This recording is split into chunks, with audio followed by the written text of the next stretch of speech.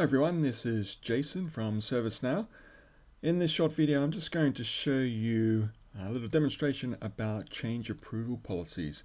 This is a new feature that was introduced in Madrid some months ago, earlier this year, and not everyone have seen this before, so I thought I'd just give you a little demonstration about how this works, because previously, prior to Madrid, change approval policies worked slightly differently.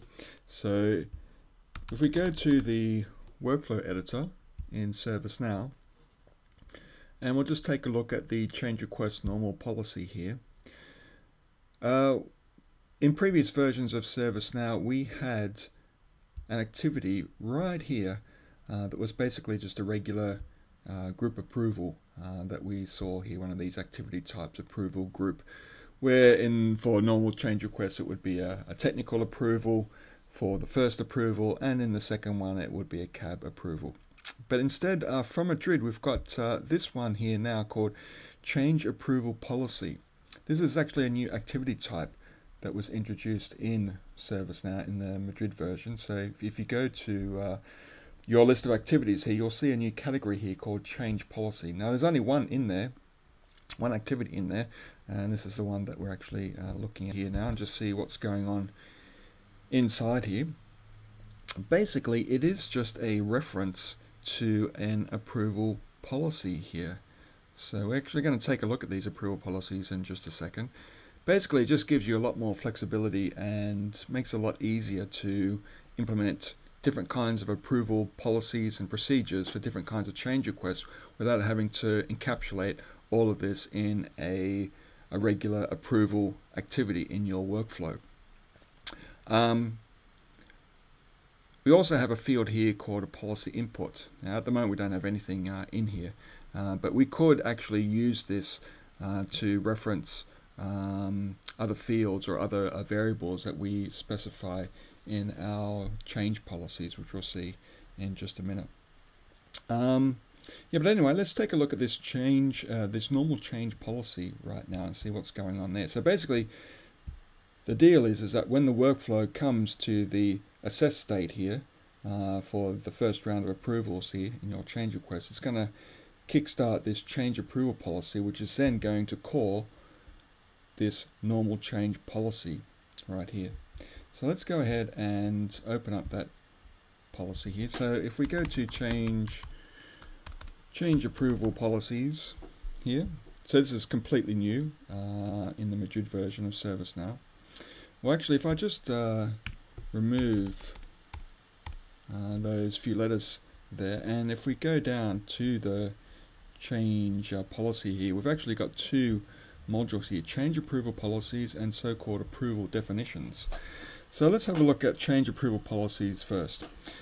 As the name suggests, they're basically policies or procedures or rules in which that you create to determine who needs to, well, what will trigger an approval, under what conditions do we need to have an approval, and which state of the workflow, what kinds of workflows need to have an approval.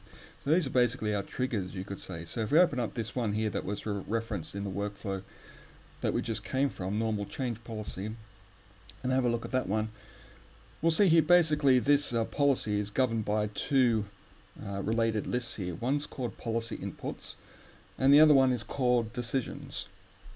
If we look at policy inputs, this is basically your conditions. When are we going to trigger a particular kind of decision that we reference here? So at the moment we've just got two here. Now every time you create a new policy input, or a new approval policy rather, you'll always have access to this so-called change request table here. So if we open up that, all we're saying is that this is a reference to actually the change request record, and this is kind of a variable that we can call later in our decisions, which we'll have a look at in just a minute. So let me go back and let's have a look at this second one here. This one's a little bit unusual here, because if we look at it, you see it's kind of like a true false field, and we're just given it the name manager approval. And then it's manager approved rather. In the column name we've got manager approved here. It's Some of you may be wondering what's going on there. Basically, that is just a variable that we've created here that we can reference in a script in our change policy action in the workflow. So what we're actually doing, we're not actually using this right now. We're actually just creating a variable for it. So if we come to the decision related list now, and if we have a look at the one for assess technical approvals, because it's often best just to explain these things with the use of examples. So this is basically our first level, or our first approval that we have in our normal change request. So whenever you get an instance of ServiceNow, developer instance, a brand new instance of ServiceNow, you'll have some standard workflows for change requests. There's one for a normal change request, and this one, as many of you will know, has a two-step approval process. One is your technical approval, which is this one that we see here right now, and the other one is the CAB approval. So instead of having the assignment group for the change request referenced in the workflow activity, we've actually got it here. So we're basically saying when the change request state is assessed, we are going to use this approval definition right here. And this so-called answer here, this approval definition, is this one right over here, approval definition, okay, which we'll take a look at in just a minute. Okay, so in other words, this is basically our first step in the approval process. But before we take a look at that approval definition, if we just go back and have a look at the CAB approval decision here, we'll see it looks a little bit different. Basically, we're just saying when the change request state is authorized. And in that situation, we are going to use a different approval definition, the so-called CAB approval definition. Again, referenced in this module over here. So let's take a look at these approval definitions and see what's going on there. Let's have a look at the assignment group approval that we use for the first approval. So basically, we've got a situation here where we've got where we can define what kind of approval we want to have. And here we've got a few different options. We can just flat out approve and reject these change requests.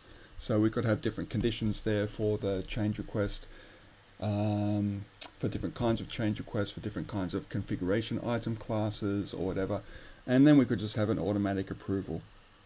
Otherwise, we could have a user or a group approval like we've got here. And here we've got an approver source. This approver source is the change request at the moment. So in other words, we're looking for a field in that change request record that is going to be improved to send it to. And this field, in our case, is going to be the assignment group. And we're just going to wait for the first person to respond to that, to either approve or reject that change request. Otherwise, if we select here approval definition, then we can just specify some other kind of group outside of anything that's recorded in that change request. But you'll see here already that you can actually do quite a few things here that in the previous approval group workflow activity for change requests, you would have had the script. So things like percentage of users, which is quite a common use case that lots of our customers have. To do that, you would have had to script that in a workflow approval activity. But here we can just say percentage of users, and we could just say as when a majority approves 51% or whatever, then we go ahead.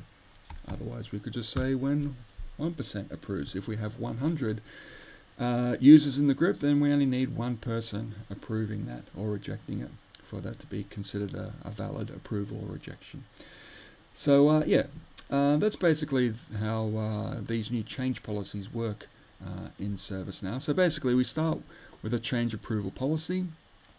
We set conditions for when we want to trigger an approval, and those approval policies then reference a so-called approval definition, which is what we've got right here. So rather than, if I go back to the workflow editor, defining all of this in an approval workflow activity like we used to prior to Madrid, we've now moved that approval into these two different tables here, or these two modules, the change approval policies. Oops, let me just leave that. Change approval policies, where we have our triggers or our variables that we can define, and then in our decisions. But maybe while I'm here, if I just open at assess technical approvals, what we could also do here, and this is where these variables that we just saw come into play. If I add another condition here, I've got basically two options really. I can reference something that's in the change request. That was actually one of the so-called variables that we defined before.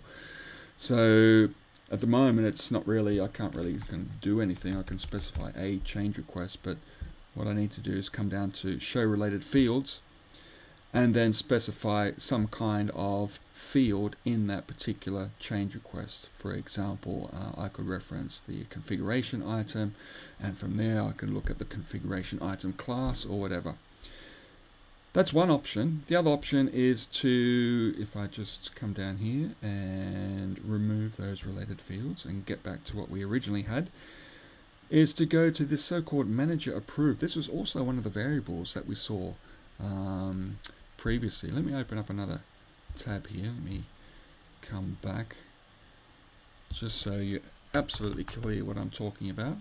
So if we go to change approval policies here, oops, change approval policies, normal change policy. It's this first related list here, these policy inputs, our so-called inputs or variables that we want to use or reference later in our decisions. So you can create any kind of variable that you here that you like. And so we've got one here called manager approved. At the moment it's just a true false field. And if we look at it here, it's not actually doing anything. We don't actually know what this is actually doing or how this is actually calculated. I mean, we get an idea of what it is by the name of it, but what's going on here? Manager approved is true. We've just kind of created this variable right here. I mean, I could call this whatever I like. You know, it doesn't really matter. But here, it's being referenced. So we've basically got a variable here that we're saying is true or false.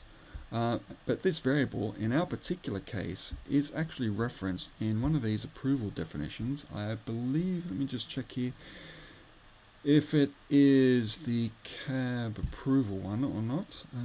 Actually, I don't think it was that one. It was, we do have an example in here.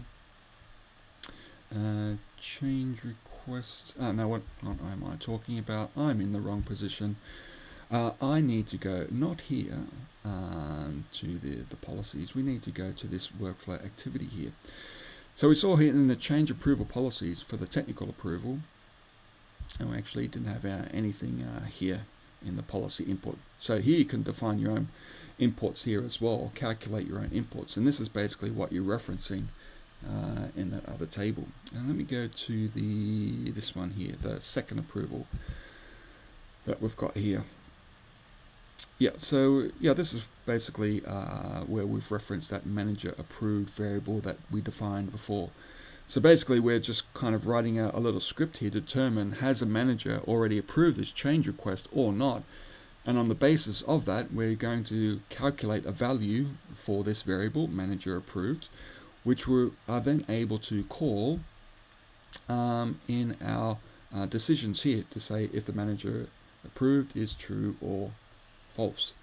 Okay, so in other words, you can create your own variables. You can, in the workflow activity, you can calculate the values for those variables and then use them in your decision-making process here. So hopefully that's given you a little bit of insight into the configuration underneath the hood for change policies, change approval policies in ServiceNow from Madrid. As I said, it's a new feature in Madrid, and yeah, so if you are looking at this and you're wondering, looking at the workflow and coming here and going, what is going on with this change approval policy? I can't see any assignment group. I can't see who's going to approve this change request or not right here. And it's true, you can't. You have to look at these new change approval policies. So hopefully that's given you a little bit of insight. You're a little bit clearer on that. And that's all for me. So good luck with your work and see you next time.